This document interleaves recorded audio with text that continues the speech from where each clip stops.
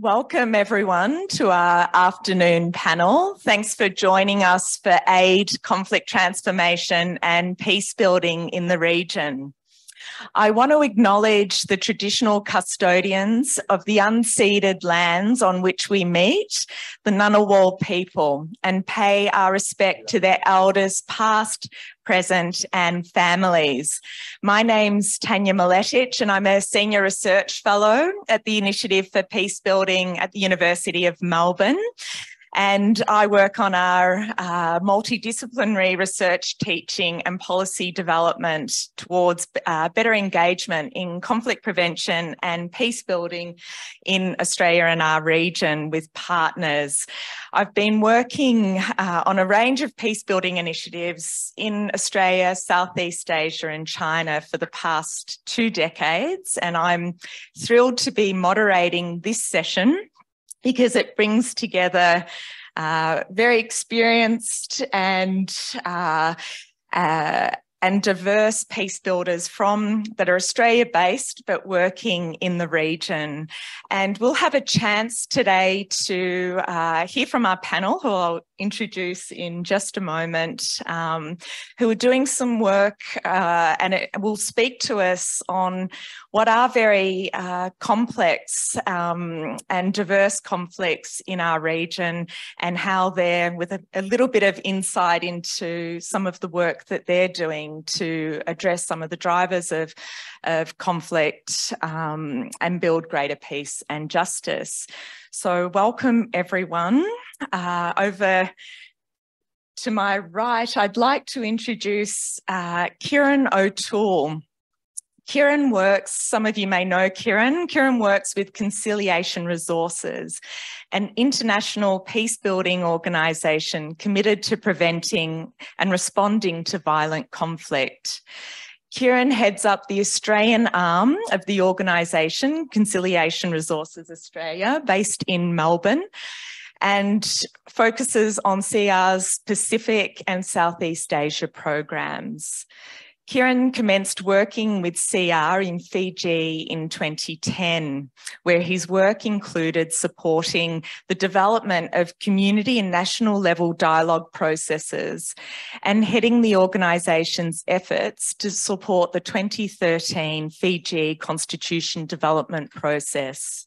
He's led in the development of CR's work in Papua New Guinea, and in the front row there we have Laura Reiku as well from CR working on that program.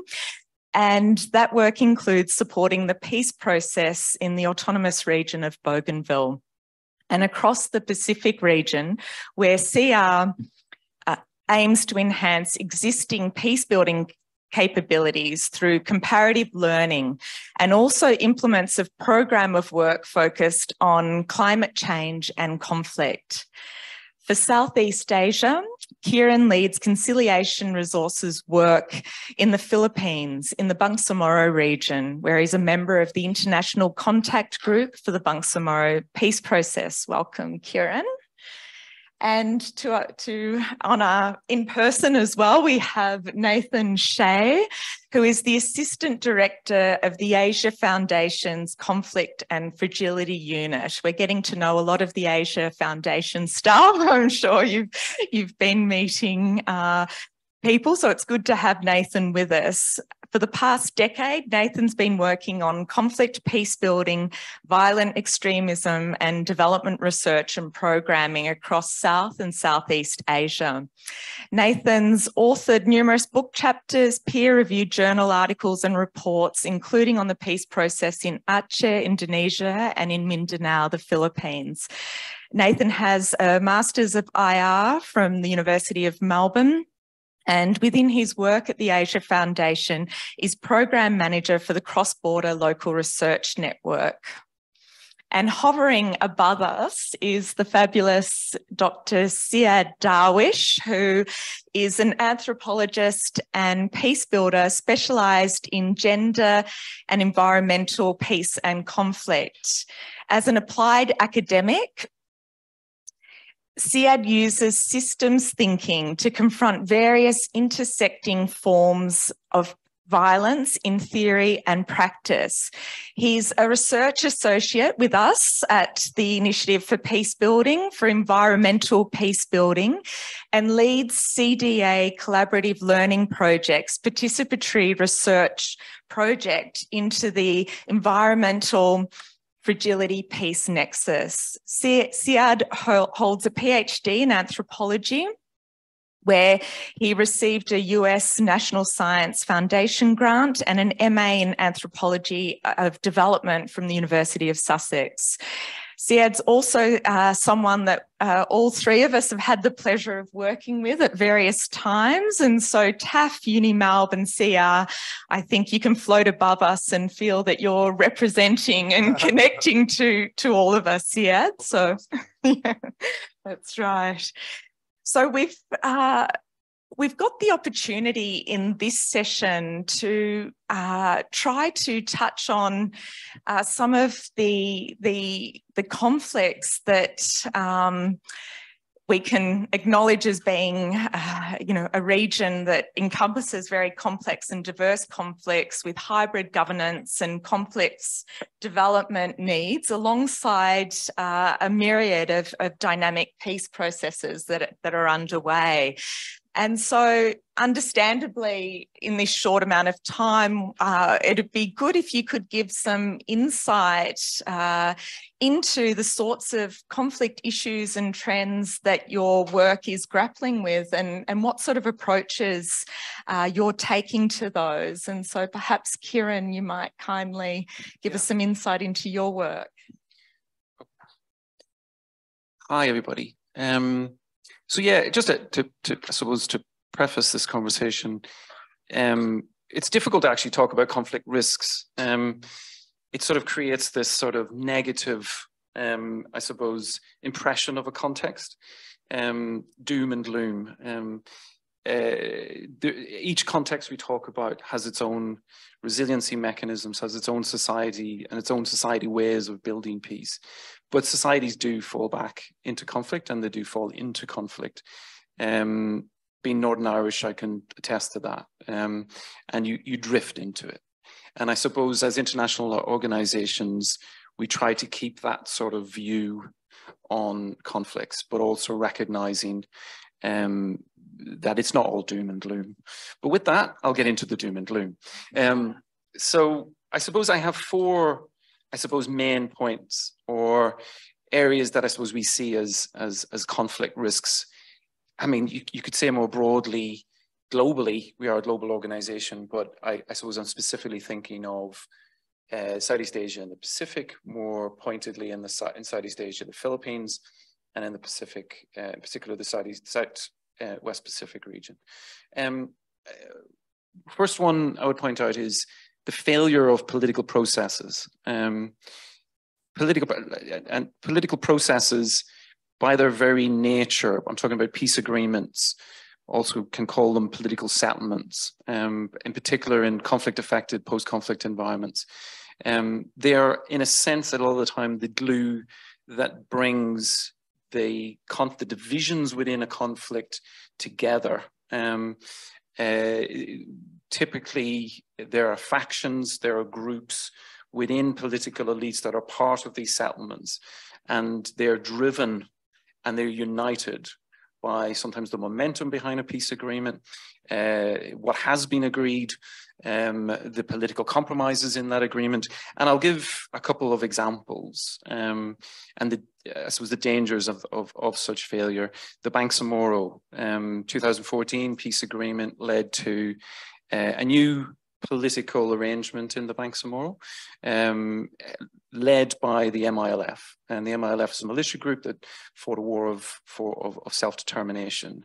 The key for peace to be maintained, it's a big statement, but I would put it more, it would be difficult to see peace being maintained if the MILF cannot make that transition and maintain. There is violence in this area of the world, but more widespread violence. The MILF are really anxious to make that transition from a militant group into a political group, which is much harder. The decision-making processes, the norms, the political norms within these groups moving from a militarized system into a political system. So the other example would be Bougainville peace agreement, referendum on independence. What is essential is, or very important for maintaining peace, is for an agreement to be reached between the national government and the Bougainville government that enables peace. That could be independence, or it could be an arrangement that satisfies the political needs of the Bougainvillians. With losing momentum, failure of these agreements really threaten peace in post-conflict environments. They loosen up divisions, factions, politicians taking advantage. I did say to Tania just to speed me up, so I'm going to have to, these are, as you can see, very complex things. So, but what does COR do, or what does an international organization like ourselves do? As regards that region of political peacemaking, we get involved in what we call mediation support. So it can be facilitating discussions between governments, facilitating relationships between civil societies. A key part of what we do is also comparative learning. So in Bougainville, learning with South Sudan, we a substantial amount of that. In the next couple of months, for example, a learning between Sinn Féin in Northern Ireland, successful political party that moved out of being a militia in a sense, doing an exchange with the MILF around learnings about forming a political party. The other key approach we would take in that sort of political level is around civil society to government relation, holding these new governments to account, learning governance through interaction with their people is the simplest way to describe it. Second major risk, and I think this is probably the core risk, central risk, is the failure to work on conflict issues in these conflict-affected societies. There is a tendency to have a peace agreement and we all walk away. In actual fact, I will point out two. One, dealing with the past. So societies dealing with the divisions, the trauma of violence of the past.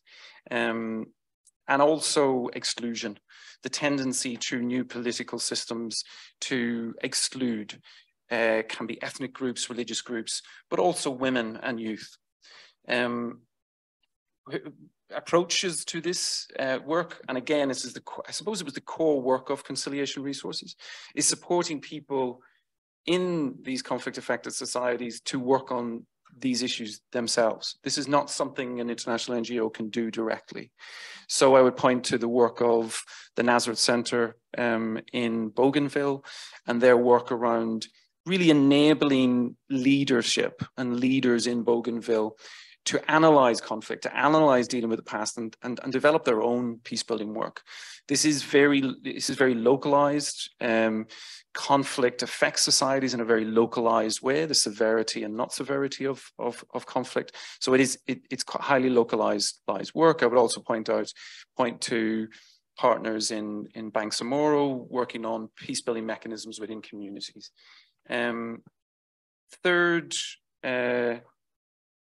Third, conflict risk. How am I doing for time? Okay.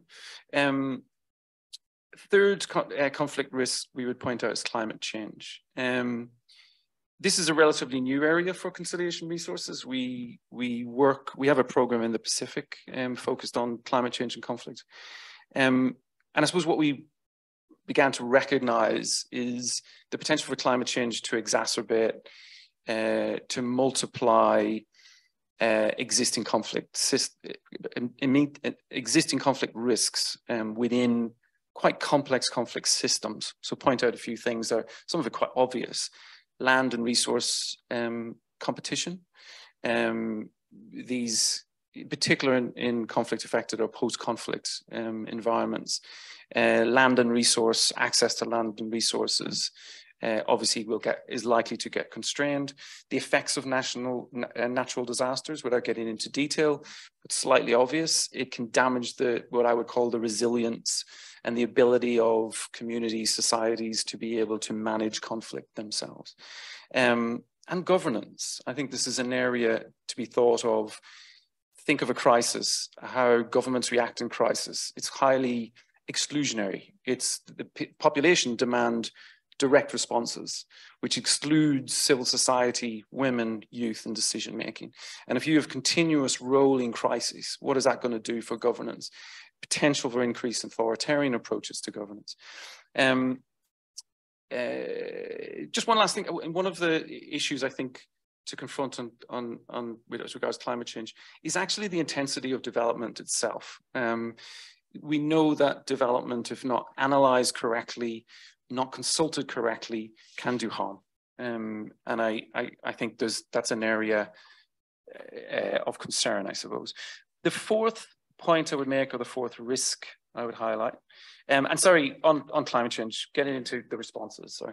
The responses to climate change, I would look to, and this is again coming back to the type of work we have been doing, I think with climate change, there's a knowledge gap and an understanding gap. And I think I've been alluding to that from the beginning when it was regards to climate change. I would look to examples of our partner, the Pacific Centre for Peacebuilding in Fiji, doing analysis, doing research within informal settlements to just basically understand the conflict dynamics within informal settlements that are likely or liable to flooding as a result of climate change, to be affected by natural disasters. The other side of it is actually working in communities. Again, Transcend Oceania in Fiji is a good example, but also in the Bangsamoro, TLWI is a group that works in indigenous communities. Unifel Women is an organization that works with women in conflict-affected communities. Working with communities to enable them to understand, enable them to analyze future conflict, and again, to be able to develop their own responses to it. The last area I would highlight as a conflict risk is gender. And sort of an element of gender is around the role of masculinities, in particular male group behavior, male group dynamics. So focusing on men as groups. And I would sort of bring this out, I suppose, in the Pacific. If you look at violent conflict and violence and societal level violence in the Pacific, you're really looking at Hela, the Highlands, Bougainville, Solomon Islands, even to some degree past violent incidences in Fiji. They're tend to be not structured command and control groups of men, right? They tend to be more loose groupings, if you like. In Bougainville, that formed into something slightly more structured, but it starts out with groups of young men committing violence on other groups. And I think as regards a response to that, I think in a lot of ways within the Pacific and really more broadly, there's not really the depth of understanding as to how this happens, in particular at a more local or contextual level. So one of the things program we're trying to get off the ground is to look at masculinities, to ask the question of groups of men, to understand what are the identities, what are the narratives that are driving them to form into groups of men that commit violence, beyond just the politics and that may drive this. Obviously, there's exclusion, there's economic exclusion, but it's an area that we feel needs more wholesome look with it, in particular in the Pacific. That type of information, that type of knowledge will then help practitioners, as I've described earlier, to target these groups, to target violence better, to target their work better within societies. That's great. Yeah, okay, thanks everybody. Thanks, Ciaran. I think that bringing up the importance of really thinking differently how we support political processes and struggles from violent to political peacemaking and peace building, but also emphasising the importance of those different scales and levels of ongoing work that gets done in community and by a whole range of actors is really important. And I know that I'll look here, Siad, rather than over my shoulder, but I know that especially some of the things that you would have brought up in relation to climate and gender probably had Siad nodding. So it might be a good opportunity, Siad, for you to also speak to some of the work that you've been involved in and how you see responses to some of those risks and opportunities in this work. Thank you, Tania. And hello, everybody. As Tania has said, we get to all work together in different capacities. And I get to work as an independent consultant with governments and intergovernmental organizations across the Asia-Pacific quite a lot. So I get small insights, but I want to talk about a particular topic and actually highlight some of the things and go deeper into some of the things that Ciaran mentioned. And particularly, I'd like to talk about environmental peace building in the Asia-Pacific region. And with the University of Melbourne and other universities, we've organized a conference about a year ago on that issue. And it was astounding, the sort of approaches that already existed that not very many people had looked at. So I'd like to talk about that a little bit. So environmental peace building, broadly, there's many definitions out there, but generally speaking, environmental peace building integrates natural resource management in conflict prevention, mitigation, and resolution and recovery to build more resilient communities affected by conflict, right? Resilient is this dreaded development term that means a lot of different things. For a lot of people, it means, returning to a state of equilibrium, right? Returning back to a state where things are working really well for everyone. But I like to prescribe to an SES approach that really says thriving in the face of adversity, right? So what can communities and nature together, so socio-natural systems to thrive in the face of adversity? And while we always talk about doom and gloom, and while environmental peace building comes out of this sort of doom and gloom understanding, climate change will have these terrible impacts on the world, which it has, and they will result in conflict, right? Massive fights for water resources or land resources. For a long time, that has been the prediction. And certainly from a security point of view, that is often the key point. But it turns out that it goes both ways, right? So we see a huge amount of cooperation and have seen a huge amount of cooperation consistently in the face of disaster. I lived on the South Coast during the fires in Australia, for example, and people like the community really pulled together. And so the Asia-Pacific region, being the most disaster-prone region in the world, actually has shown a huge amount of resilience, right? Communities coming together and communities connecting with the ecology in order to thrive and bounce back and being really quick and dynamic on their feet in the way that they organize societies, in the way that economies are structured. So a huge amount of learning that can be done that is particularly localized and on the local level.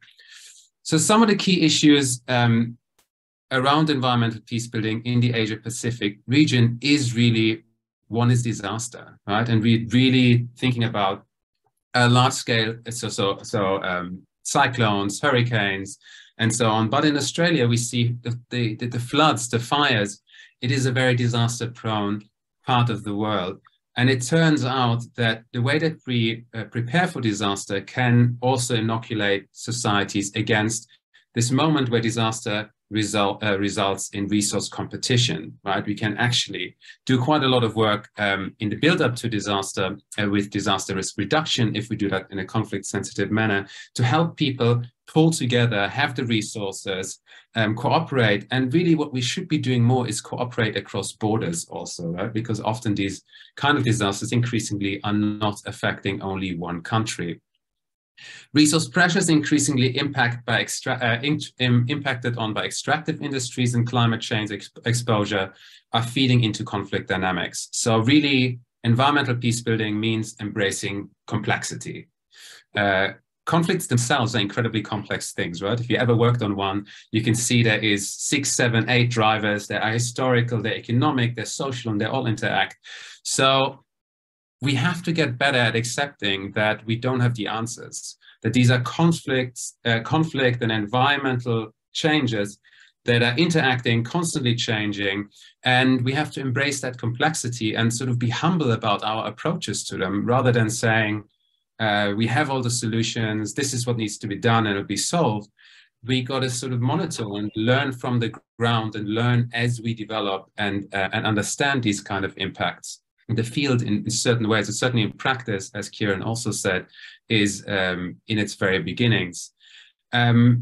And climate change and extractive industries really across the Asia-Pacific in very many contexts are really highly interlinked. Of course, right, extractive industries are causing climate change, but also the sort of land competition that happens through climate impacts is often exacerbated by extractive industries in the area. So that gives us a kind of idea, and I come back to that, what actually security might mean, right? We have to think about the kind of extractive practices in the region and see them as a security threat in themselves.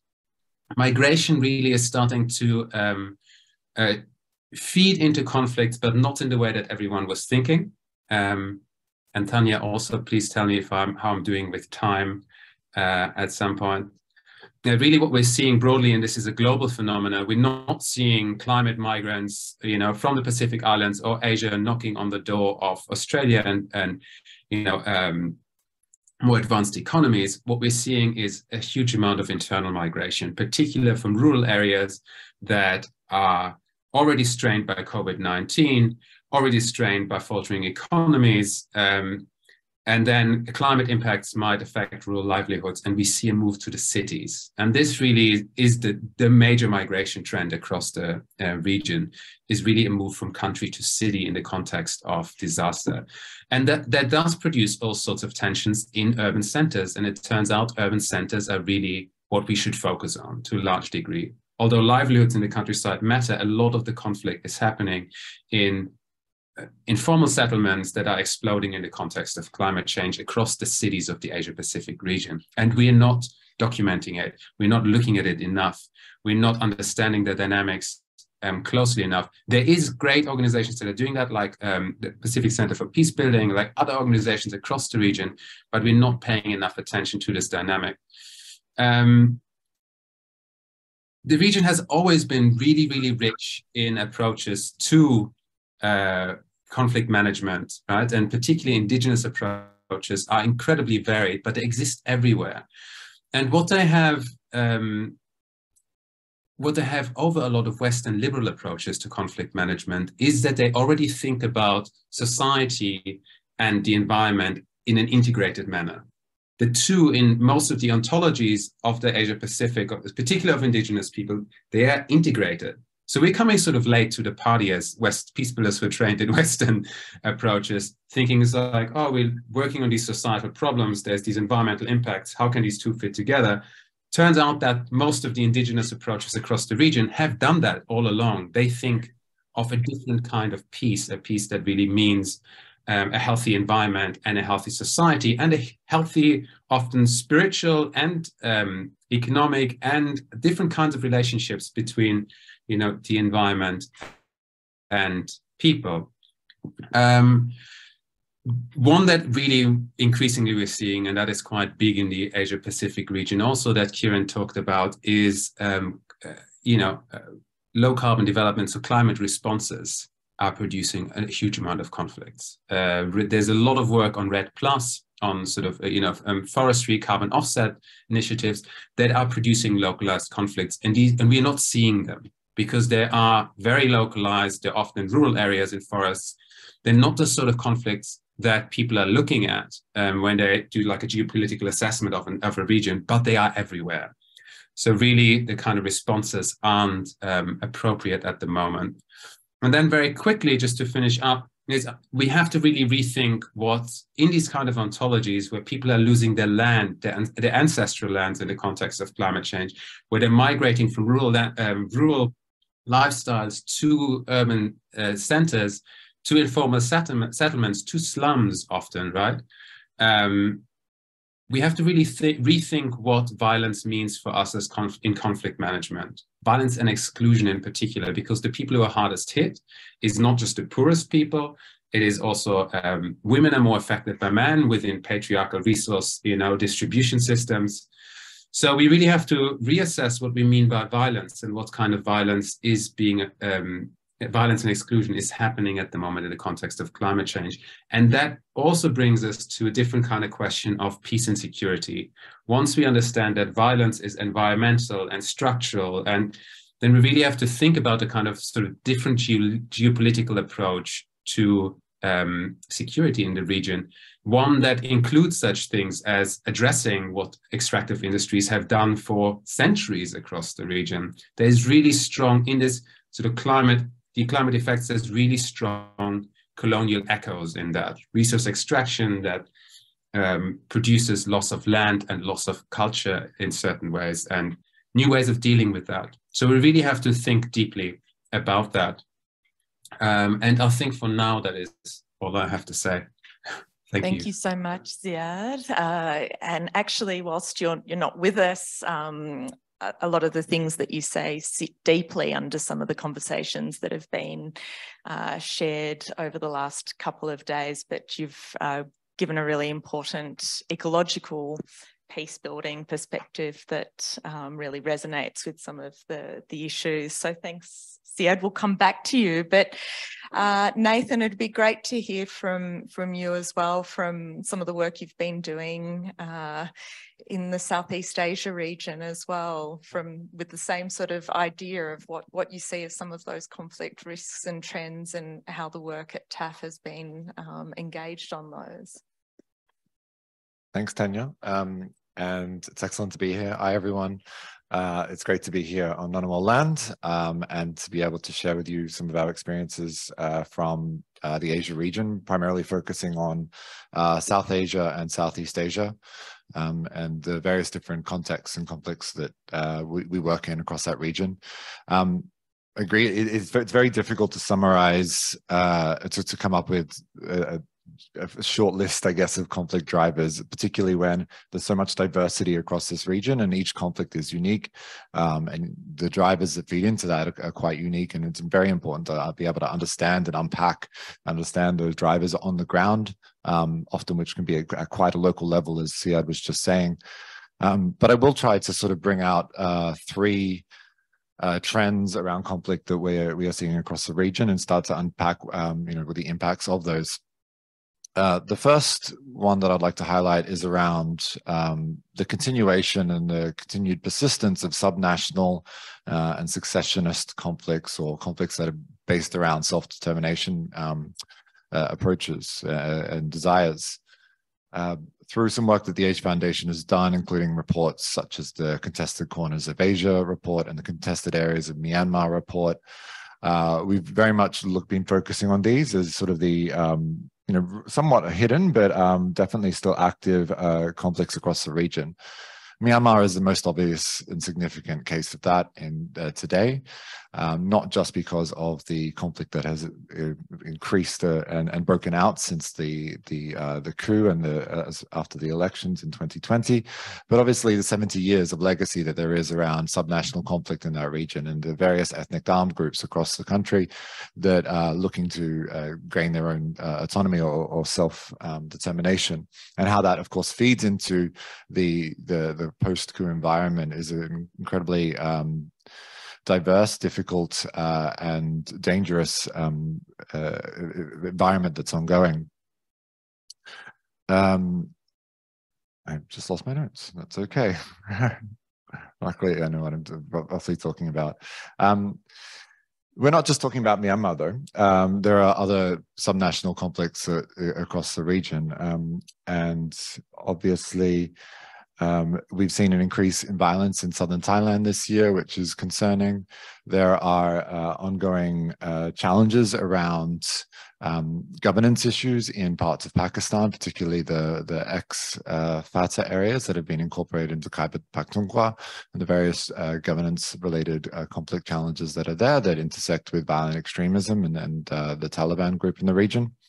But even in areas where the guns have fallen silent or peace agreements have been signed, there's an ongoing continuation of peace work that needs to be done on various different conflict issues and conflict drivers. For example, we're talking about the Philippines. Obviously, it's excellent that the MILF is now, completed an agreement with the government, and there's an ongoing governance process there. But one of the main conflict drivers in that region remains to be clan feuding and intercommunal violence. And so even though there might be a peace agreement, there's other conflict drivers that are existing in these areas that need to be resolved. And this brings me to the second of the conflict trends that I would like to highlight, which is around identity-based conflict. Through the AAC Foundation, we also have another series of reports called The State of Conflict and Violence in Asia. There was a 2017 report, and then a recent one that came out in 2021 that really focused on the increase and the prevalence of identity-based conflict across the region. And this is happening and taking place within the context of a changing governmental system in the area. We're seeing the increase of, we're seeing democratic backsliding across the region, an increase in illiberal democratic activity, the increase in authoritarianism, and the explosion of populism, divisive politics, and other changes in the government systems across the region. And this is leading to an increase on the way in which identity-based conflicts perpetrated across that region, particularly used as a political device to be able to gain political capital for political ends by governments and other political leaders in the region. And so what this means is, and what this leads to, is greater marginalization of minority groups and persecution of minority groups in the area, whether that be ethnic or religious or otherwise, and the various other impacts that feed into a real increase in identity-based conflict in various countries. And we've seen that not just in places like Myanmar with the persecution of Rohingya, and Sri Lanka and Bangladesh, but elsewhere. And this trend is being sped up and pushed by online, and the way in which online media, social media is pushing and propelling this conflict trend. For example, the sharing of a video in Bangladesh last year of which perceived to be of a Hindu person burning a Quran led to outbreak of violence and attacks on Hindu communities. Those sorts of incidences are becoming more common. And interacting in negative ways across the region.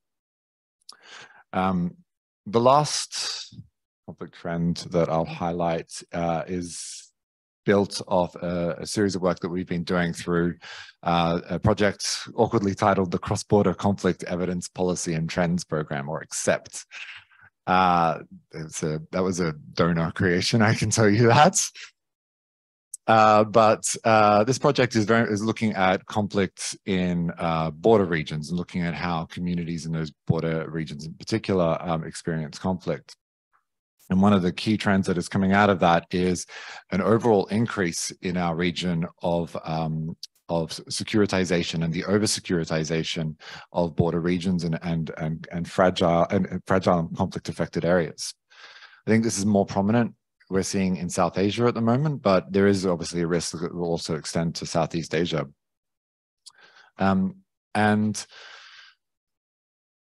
what does this look like? We are seeing the increasing of governments looking to extend extend security into different regions.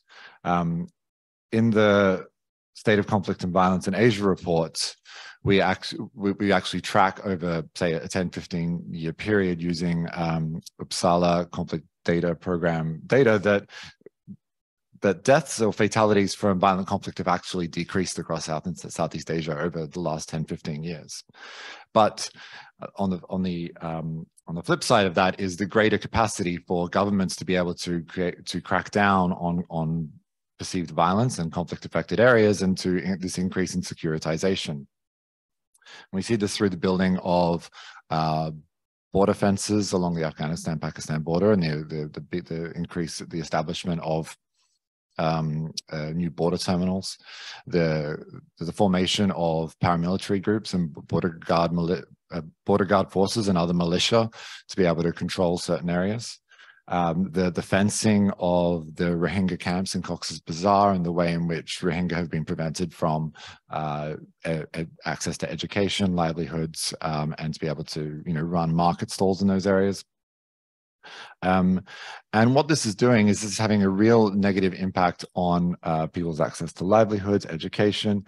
It is undermining and destroying indigenous forms of governance and justice practices. It is limiting opportunities for mobility and migration, and various other impacts around health and otherwise, various other developmental impacts that feed into conflict. And so this over securitization of these regions is a trend that is unfortunately then becomes a conflict driver in itself, because people react negatively to the limitations on livelihoods and other sorts of mobility issues that come out of these areas. So what are we doing about that, and how am I going? Okay, quickly. A few things. I think the Age Foundation, we're still very much investing in the deep analysis and research of conflict-affected environments with a very keen focus on policy action.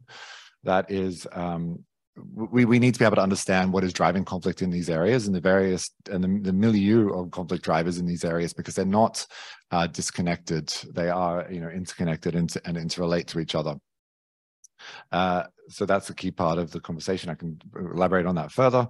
But the second aspect also is that, we, like Conciliation Resources and others, then is a strong investment in local organization and local organizations and local peace actors to be able to pursue indigenous forms and other types of activity in their region. And so I think that is a key takeaway, is that there are issues in these areas, but there's also local solutions that need to be promoted, and working with those actors and with those groups is an important and key part of that. Thanks, Nathan, Siad, and Ciaran.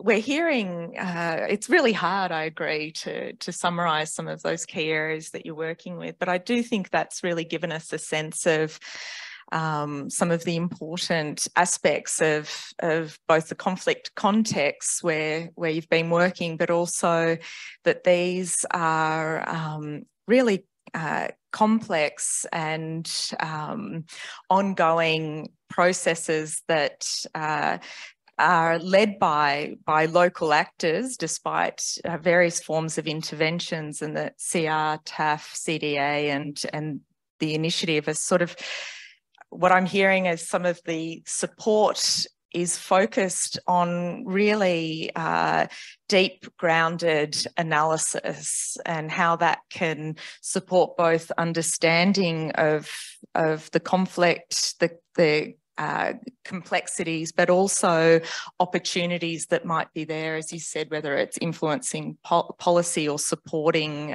conflict actors. And secondly, the importance of the long-term dynamic nature of these processes. I think that that's just so challenging, because often conflicts come into the fore, whether that be in terms of support or funding or media, at certain points in time, and that wanes again. And what we've learnt, as Ciaran summarised, is that we've got really outdated ways of thinking about political processes, and we've got a deep history of innovative, important ways of resolving conflicts that often locally and not yet translating to the way in which people have been doing that. And so I think that some of that support, describing things like holding spaces, opportunities for comparative learning, so that those lessons are surfaced and those wisdoms are translated into approaches, is really important work. But I guess some of that work to try to nudge meaningful change in some of the deeper cultural or structural aspects of conflict so that they're not repeated over time is really challenging, and it goes against a lot of the ways in which the work is seen and funded. And so I'm also interested that over the last couple of days, violent conflict or various forms of conflict hasn't come up too much in the discussion, even though it's really such it's such an important aspect of both Australian and regional experiences. And so it's interesting if we could move to a second question, which is, in light of, a lot of us have been madly writing our submissions for the International Development Policy Review. We've been watering those seeds in dry soil for a long time of the hopes and aspirations we have for what we can and could be doing better to support some of those aspects of how we work on some of these issues. And I think for a lot of people, they probably don't realise that a lot of the peace building work is actually funded out of the aid budget, which has been a tiny part of a tiny budget, and that there hasn't been a lot of public funding or philanthropic funding that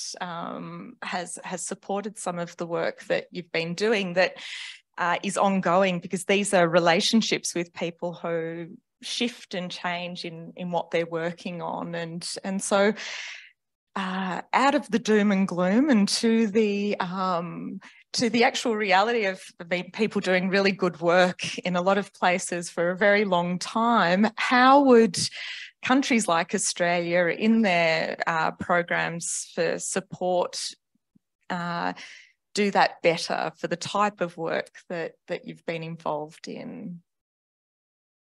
And who shall I go to first? Siad. Thank you, Tania.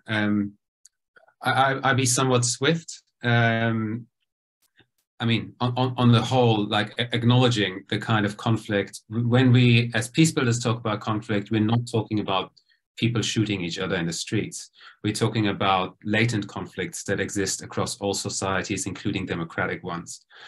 And to ignore these kind of conflicts that can spill over into physical violence, but even if it's not physical violence, exclusion and structural violence can feel just as bad to a lot of people. To ignore the kind of conflicts that are happening in the region by not focusing on managing them and preventing them is short-sighted in general. In terms of environmental peacebuilding in particular, even if you would have looked 20 or 30 years ago in terms of discussions about climate change, the Asia-Pacific was at the center of those discussions, but it's still not at the center of talking about environmental peacebuilding at all.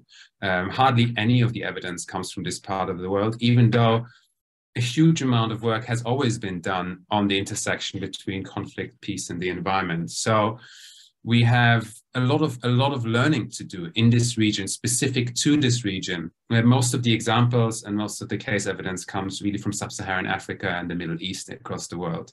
So we don't understand this region very well in environmental peacebuilding terms. There's a huge theory practice gap in the field. The field itself has really evolved on a theoretical basis, but what people are doing on the ground and the kind of frameworks that they need in order to respond to drastic environmental change and environmental conflict together, we still don't really have them, particularly on a sort of grassroots level. As CR does, there's a lot of comparative learning to be done. We have to rethink, I mean, really from an Australian perspective, we really have to rethink what security means and what the geopolitics of the region means. If we think about climate change and its interaction with conflicts across the region, and we're seeing that interaction when we look, especially on a community level, that means really rethinking what security means across the region, meaning climate policy, in fact, is a security issue, right? And the other way around.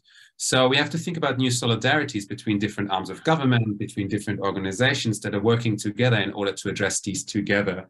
And of course, in Australia itself, there's a lot to be learned about environmental destruction, you know, a colonial state. We have, you know, indigenous populations within Australia that have a lot to say about what environmental peace building might look like. What does it look like to live, you know, with closer ties with the environment, and think of peace as something that doesn't just concern humans alone. So there's a lot to be learned. Even in Australia itself. And clearly, as we're seeing over the last years, Australia itself is being affected by this. So that's all I have to say for now. Thank you. Thank you, Siad. Nathan. Yeah, thank you. I think, so what are the implications for aid donors when we're talking about peace building?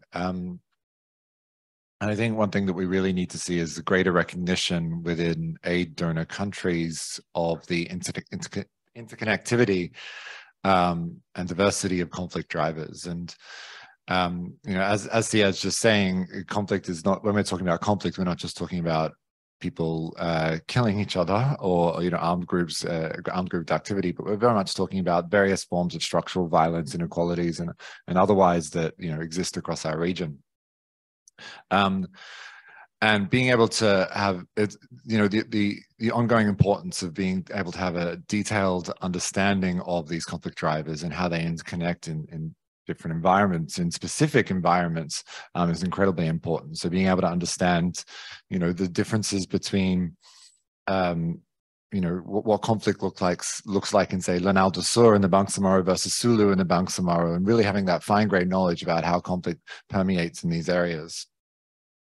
And, you know, alongside that, I think we also need to see a greater recognition that because of the interconnectivity of conflict drivers, that really effective development must include peace building as a core component of that.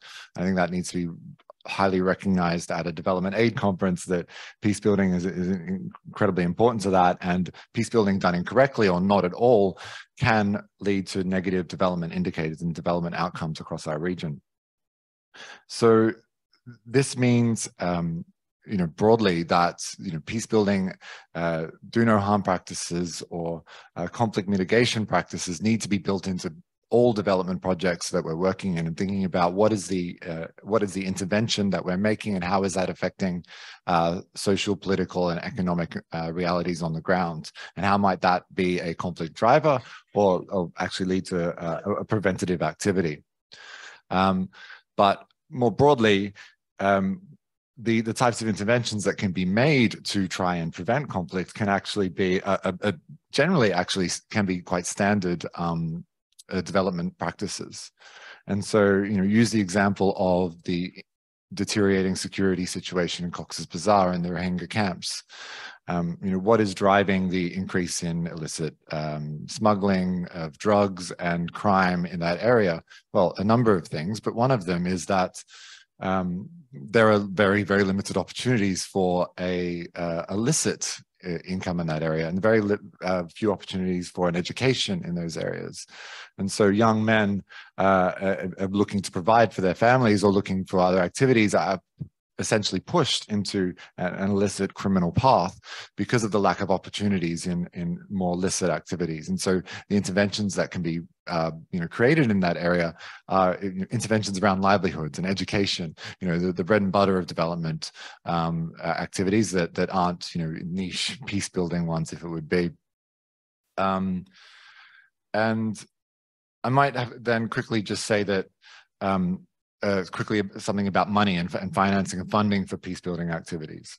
I think we need to have some humility in the work that we do, all of us do as development actors, a recognition that that particularly in Asia, there is the impacts that we can make through the small funding that comes from the small financial scale of the development activities that we do. Will have limited results compared to the other forms of domestic and other domestic conditions and political calculations in those areas. And so that means that the interventions need to be incredibly targeted, and also need to be, you know, need to be backed by financing that is both long-term and nimble in being able to be deployed and respond to specific areas where impacts can be made. I think the period of just having large buckets of funding and money that go into a peace process has had mixed, if not negative, results in certain areas.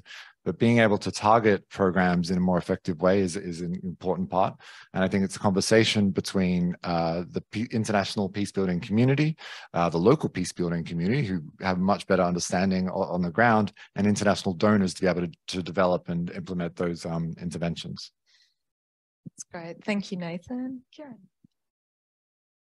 Yeah, I suppose looking at DFAT, the Australian government internally, I think a simple fact perhaps sums it up. And somebody may fact check me wrong here, but my understanding is that Australia is the only or one of the only members of the G20 that does not have a unit or a grouping within DFAT that focuses on conflict and analyzes conflict.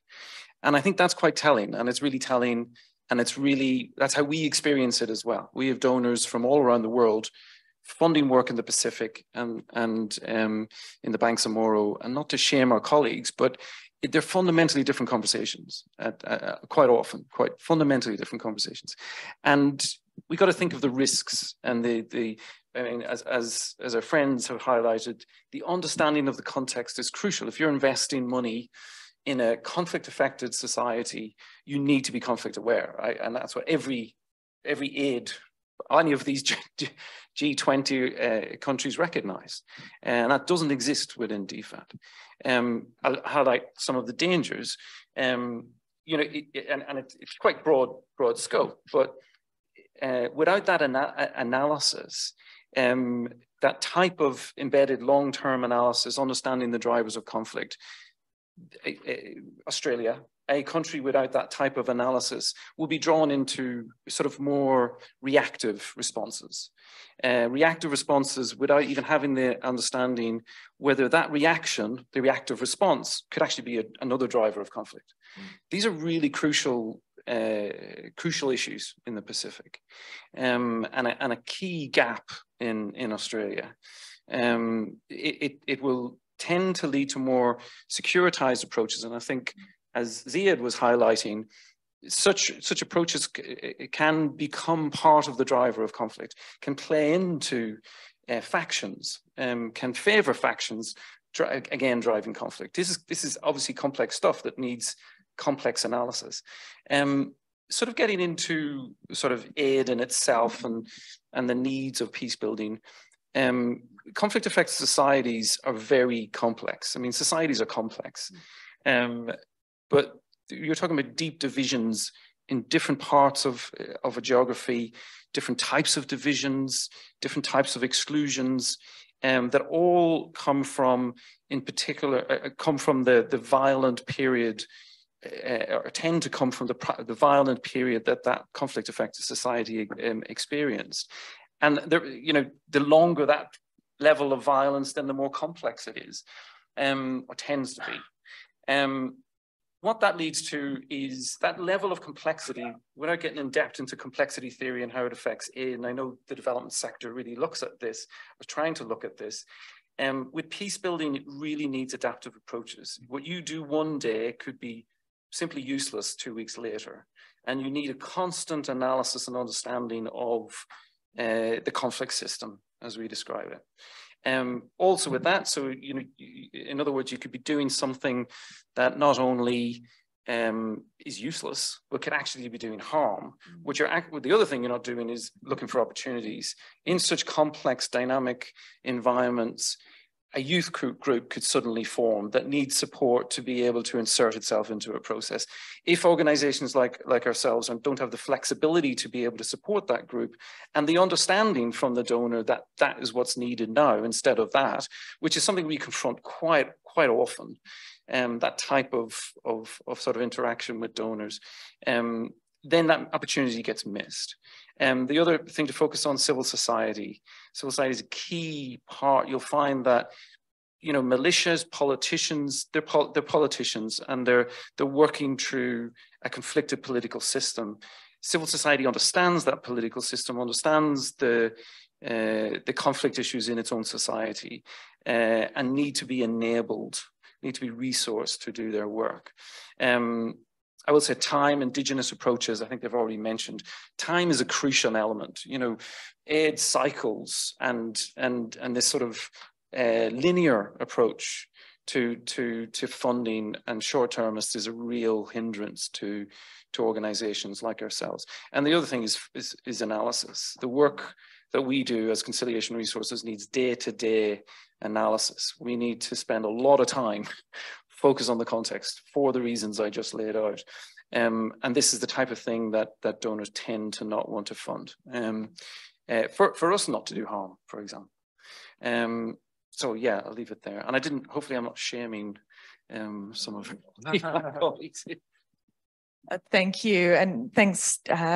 Just picking up on that last one in relation to analysis, it's actually often participatory. We're talking about forms of engagement where you're trying to increase opportunities to share different perspectives, to offer alternative narratives and perspectives. And like you said, that's something that also often doesn't go against those linear cycles where you're asked to do something once and move on, whereas we return and we seek alignment, and you seek to challenge or change approaches. And also when you were talking about different types of actors, I mean, we're also seeing, you know, how important mass movements are and civil resistance movements, and they also challenge the idea of how you engage when there isn't a representative or an association or a bank fund to transfer into, and so on. There's lots of those aspects of the complexity, but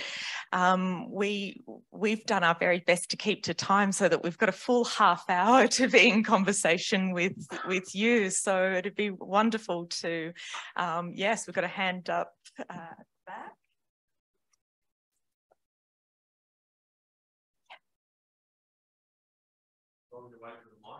Oh, it sounds like you've got a good Liam's there. Hello, my name's Liam Four and I work for a group called the Peace Dividend Initiative. I wanted to pick up on the discussion around funding.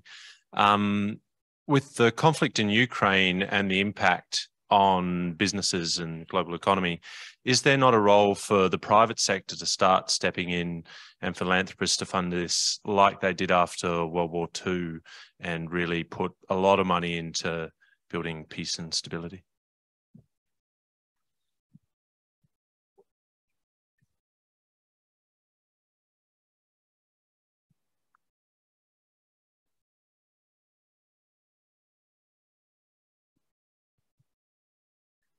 Thank you very much for the presentations. I'm Sita Giri, currently teaching at Asian Institute of Management, Philippines. And I've worked with UN for the last 20 years and had the opportunity to work in Afghanistan, Pakistan, Bangladesh, where I worked over 4 years. And all the information you gave, the cases that you presented, resonates very well with what I've seen out in the field. Talk about the conflicts, the impact of the climate change, the natural disasters that's happening in these countries constantly. My question is to Ciaran. You mentioned about the conflict risks, the tendency of new political system to exclude ethnic minorities, women, and also exacerbate gender inequality. And actually, I'm just coming from a mission in Kabul directly to Canberra. And this, it's so evident what's happening there in Afghanistan after Taliban has taken over and the de facto authorities there. So my question is there any literature example that we see where we see such crisis stabilizing or evolving? And what would be the enabling factors for that? I mean, it's a very complex situation, but any examples, literature on that? Thank you, Sipak. I might take one more question. Or maybe two. Yeah.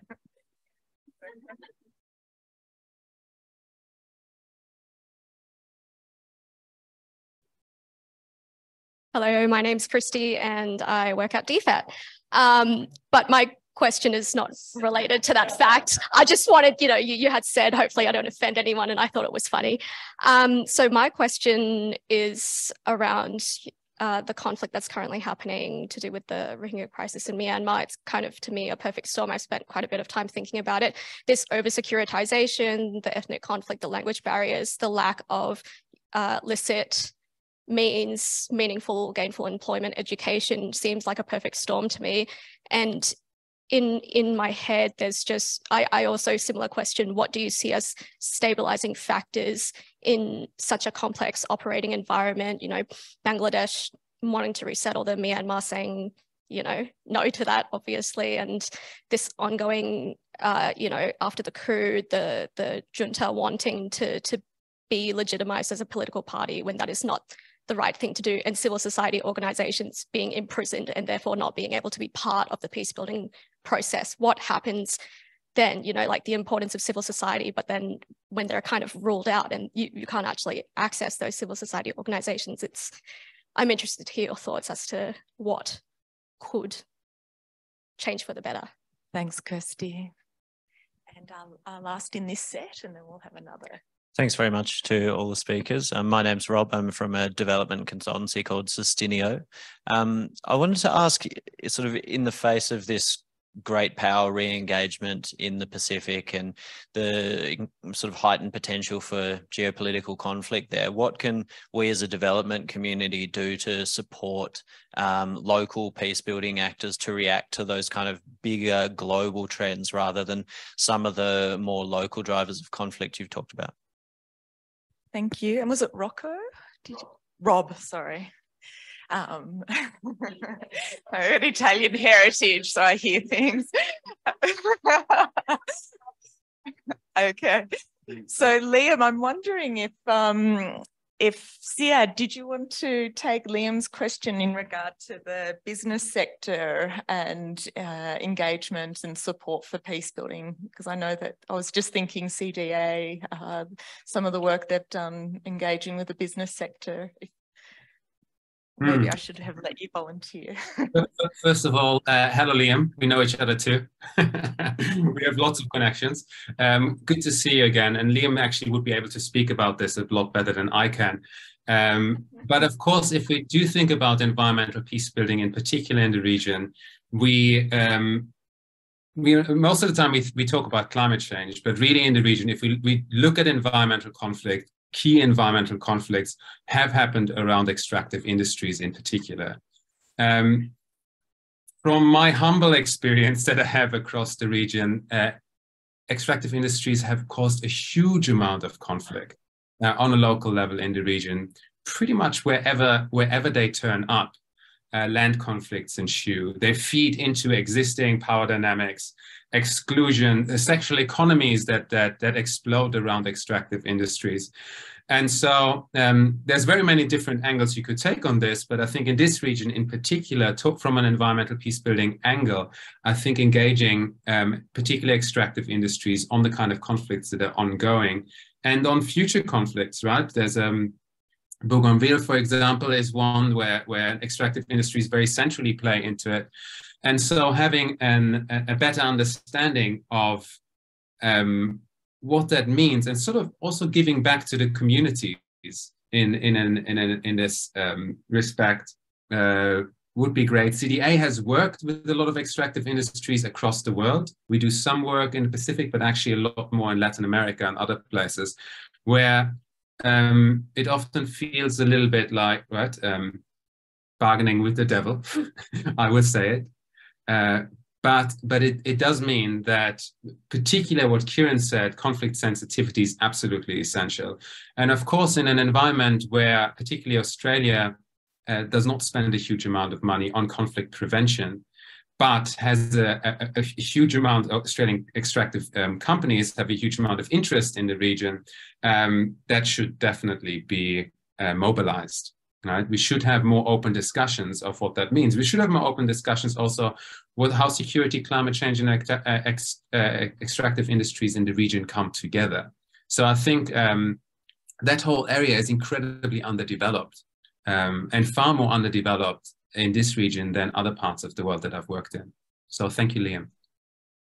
Thanks, Liam. Yeah, it's certainly something that comes up regularly in terms of how to better engage the business sector in constructive ways around this. And I know that Interpeace, a colleague from Interpeace, was saying they're also looking into things, you know, trying to think of different ways to think about collective business approaches to peace support. But for time, I'll move to CPAC's question. Ciaran, if you're happy to speak to CPAC's question. That was on inclusion and yeah. Yeah, I think that the direct question was, is there an example of a post-conflict environment stabilizing? But just coming back to your comment about inclusion, yeah, I mean, a lot of the post-conflict political settlements, peace agreements, they tend to be between militia and government. They tend to be male-dominated, highly patriarchal environments, right? And that, from my own experience of sitting in the room, facilitating this, it tends to be men. And it's very difficult to get women into that room. And I think that it takes a lot of work. Some of what we do in Bougainville actually is to trying to get women involved in that. So for example, in Bougainville, working with sort of civil society, women leaders, to sort of be ahead of the game. So be prepared for the constitution development process that is coming up in Bougainville. So to have the knowledge and ability to engage in a constructive way. And I think that sometimes that's, when it comes to peace work, that when I talk about mediation support, it's the type of thing that we think about. How do you broaden out the table? But at the same time, then with these political arrangements, they invariably end up as typically mostly male-dominated political systems. And I don't think that's really new to anywhere in the world, let alone conflict-affected parts of the world.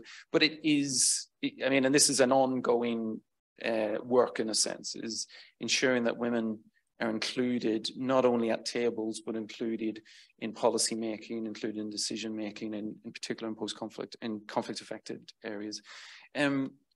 And likewise youth, and likewise other groups. An example of where a conflict is stabilized, I think it's difficult. Post-conflict environments, you know, the question is, do they ever normalize? You know, within the bounds of generations, can they?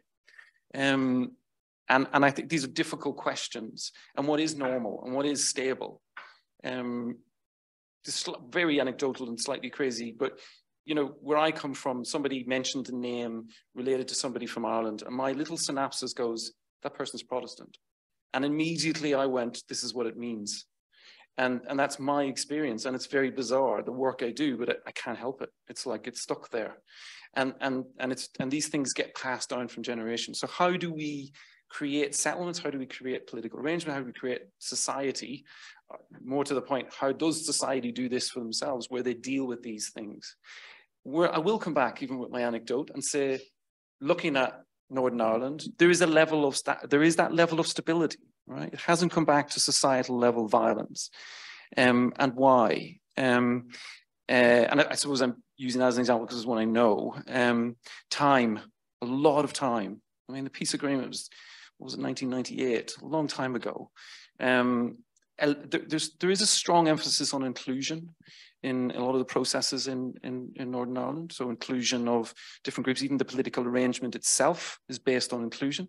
But what has tripped it up is justice and dealing with the past. And I would come back to that as, if you can figure that one out, if a society can figure out how to deal with truth, how to figure out what is truth in a conflict-affected society, and then deal with it, that's where you will find longer-term stability. And of course, we're finding our way still in Australia on those very issues. But I note, Ciaran, that you started to touch on issues I think Kirsty's question spoke to as well in the context of Myanmar. And I thought maybe Nathan, did you want to speak to that? Yeah, Thank you for the question. It's obviously a very difficult situation to be able to work on, both in Cox's Bazar itself with the refugee community there, but then even much more difficult across the border in Rakhine State. So finding stabilizing factors in that environment is a difficult task. And perhaps I'll draw mostly on, I think, what can be done with the refugee community. And maybe we can have a conversation afterwards about what could be done about Northern Rakhine. But there is a great amount of agency, ingenuity, activity within the refugee community that isn't properly capitalized upon. And it's actually, unfortunately, I would say, being actively suppressed by the camp authorities and the Bangladesh government. There was a vibrant market system in the camps and trading ongoing, and local manufacturing ongoing in the camps that has been suppressed this year with the destruction of these camps. Some, with less than a day's notice, with bulldozers and otherwise just coming in and destroying tea shops, destroying market stalls and things like that. Similarly, there's been a crackdown on community-led schools, community-run schools, which itself is. Those opportunities were there. They were created themselves. They were created from the community, within the community, for the community. Yet that's been cracked down upon, and I think that's a real shame. And I think that there's an opportunity to for us as at the various different levels that we work, to have those conversations with camp authorities and others about not only the negative impacts of what they're doing, but how this is, increasing their own concerns about security and illegal activity that's within the camps. We'll say just quick, interestingly, there is much more support for this type of activity on Basin Char and with the refugee community there rather than Cox's Bazar. And so I think there's some interesting questions for us there. And the other aspect that I think is closely related to that is the strength of Rohingya civil society, a burgeoning, nascent civil society that has grown in the camps. And obviously, there's a lot of pressure around there. There's civil society activists who have been assassinated and killed in the camps. The constant pressure on them. So I think finding ways to support them, to provide protection, to be able to amplify and the work that they're doing on their own is incredibly important. And so allowing or having the international community support that work and continue that work would be hopefully a good stabilizing factor for the area. There's a last question on. Thank you. Yeah, but I'll just jump in as well, because I do think the question Kirsty asked in relation to Rakhine State and the situation in Myanmar comes back to some of the key points that I think all of you made in terms of the importance of really thinking about how to support processes that are being led on different levels by a range of actors. So, the elected parliamentarians who formed the CRPH and then the National Unity Government have done that in circumstances very few in a political process would have to do, in exile, in hiding, in online, to create the National Unity Consultative Council to engage further with other ethnic resistance organisations to try to see how to continue to build on a roadmap, and how can those movements and actors be better supported in what's an increasingly dire humanitarian situation. But if we don't think about some of those aspects of transforming the conflict, we don't want to see the military junta getting any sort of legitimacy around the February 2023 elections, and we know how that works once we move that way. And so I think these moments are, it seems really challenging, but there are people doing extraordinary things towards trying to address some of those issues. And I know I know that DFAT and others have been grappling with some of those intersecting issues in terms of Australian responses, and there's a lot of us that have been trying to do things like we've been holding roundtables at the initiative that are closed but allow for representatives from the NUG, civil society, humanitarian actors and others from parliamentarians in Australia and DFAT to try to address, have spaces to deal with some of these aspects and grounding that in analysis, as we were talking about. And so I think that they're really, I think it comes back to some of these challenges in the work of being able to support what are really rapidly changing aspects of the context in which people are working. And then to our last question from Rocco Rob, if I'll get Ciaran started on that, and then Nathan. Yeah, that would be great. Yeah, maybe just to follow up on a couple of things. Just back to Liam's point, just another segue. It's interesting how someone like Liam, and I could pinpoint 3 or 4 Australians that work in prestigious and really impactful peacebuilding organisations, but not in Australia. That expertise does exist within the Australia diaspora, and to a large degree within Australia. And I feel a lot of the time it's not really tapped as well as it should be. And again, just the connections between organizations, we all work together in different places, in different, just some of the projects we were talking about earlier on. But just coming back to the question about businesses and so in a lot of ways, commercial exchange, like, so if you like, interactions between people, relationships between people are central to resolving conflict. And commercial interactions are part of that.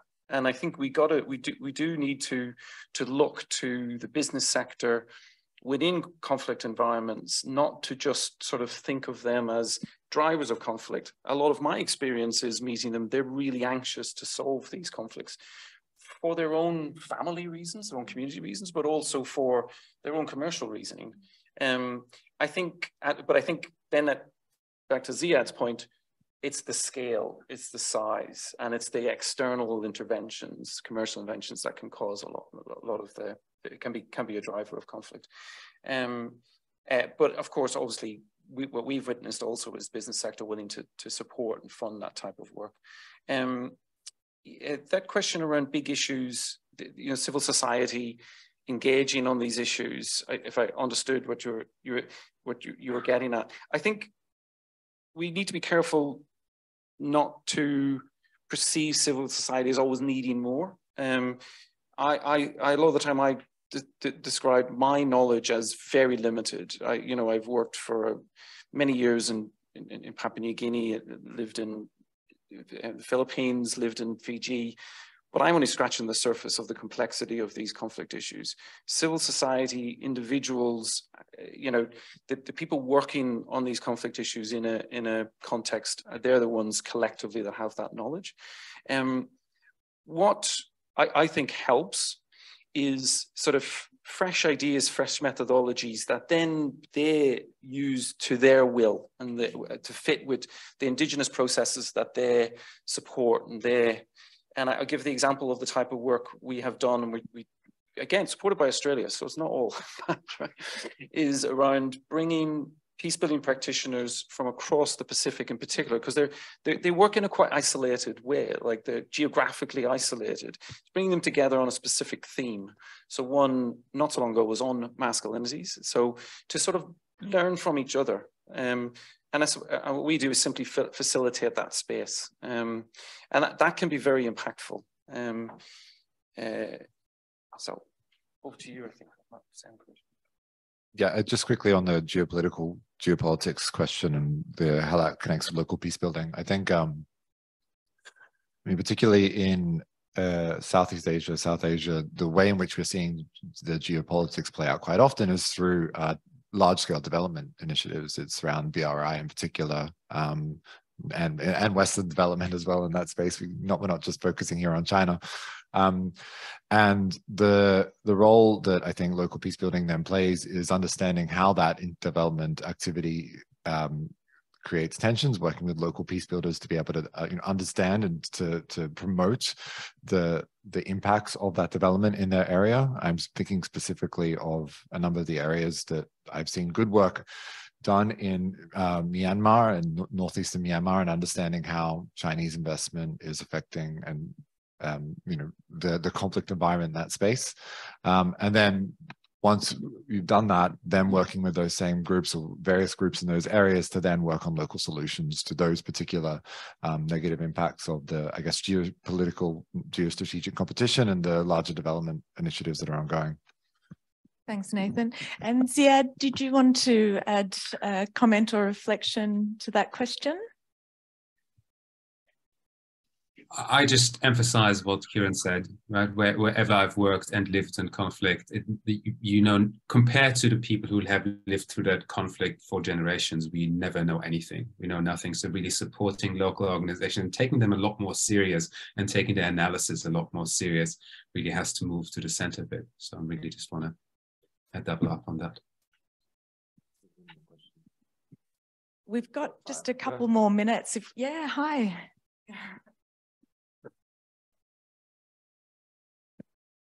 Can you take a picture?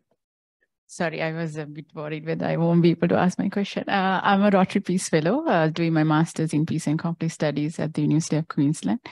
Tilina, yes. Tilina. Hi. I was looking for you. I found you. Okay. Yeah, this is the only peace building session, so it was not difficult to find this session. I've also worked on women, peace and security issues in Sri Lanka for almost 10 years. My question is to Ciaran. Thank you for bringing a gender perspective to this session.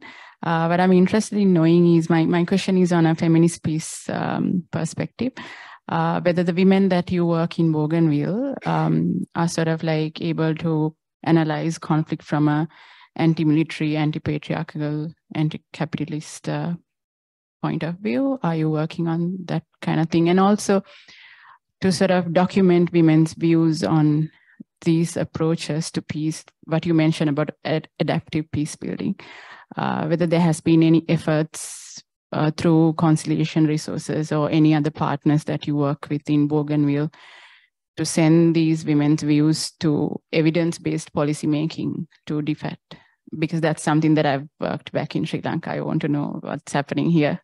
Yeah, thank you. Thank you. Thank you.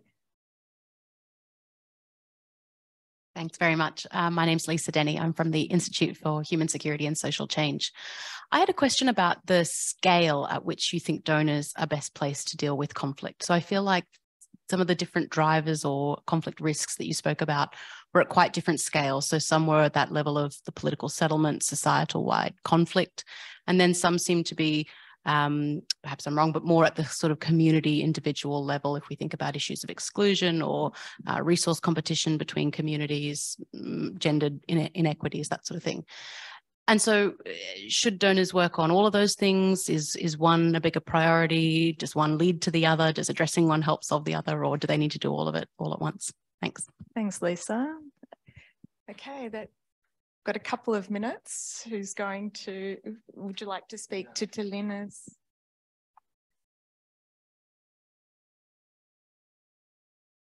Yeah, I'll take it as a compliment that the white male brought in the gender perspective. Yeah, so your question is sort of the work we do with women in Bougainville, and my P&G program director is here, so she would even be able to answer it better, or she's going to kill me with my answer. Yes, I mean, look, women in Bougainville, as with women in the Banks of Moro, as with women in most society, don't necessarily articulate an anti-patriarchal, anti-men.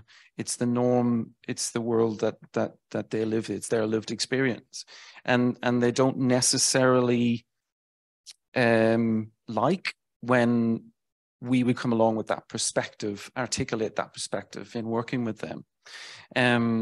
it doesn't mean that that patriarchal power dominance does not exist. And yeah, so I suppose the work that we have done, as I say, has enabled, and I'm trying to think of some basic experiences here, has enabled women leaders to challenge, in particular, what are locally known as warlords, or sort of ex-combatant leaders.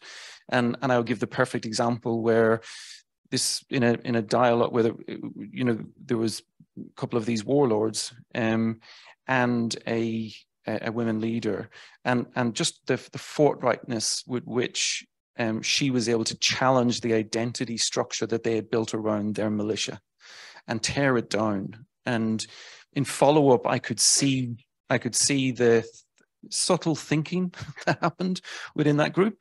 That group then did unify with what is the local government. They were a separate group in they'd sort of like lock themselves away as a militia. It wasn't as a direct result, but those are the little incremental changes, and those are the little challenges that women can do within their societal system, in a sense, and the power system. And that was an event organized by another Australian-based peacebuilding organization called Paxia. And that is the type of work that we as outsiders can do, is to try and facilitate those spaces that create a level of comfort for both groups to come in. As regards policy making, I know at one stage we took an opportunity when we were running an event in Melbourne to bring up some of these leaders up to Canberra to actually meet with government. And that's the type of, it's actually quite difficult to do. There's quite a gap in understanding and communication. But in a lot of ways, that's again, it's trying to facilitate that type of discussion. Sorry, was that a bit too long? I'm just conscious of the time, but Lisa's question in relation to scale, we don't quite have the time to flesh it out. Yeah, but I was thinking how more regularly I'm hearing multi-scalar for that very reason, that often some of this work is being done in one way and connecting to other sorts of engagements and programs of work. And so that's a very unsatisfactory way to end, but what has been a really interesting discussion. I'm really grateful to Nathan, Ciaran and Siad, and to all of you for your participation and questions. So thank you, everyone.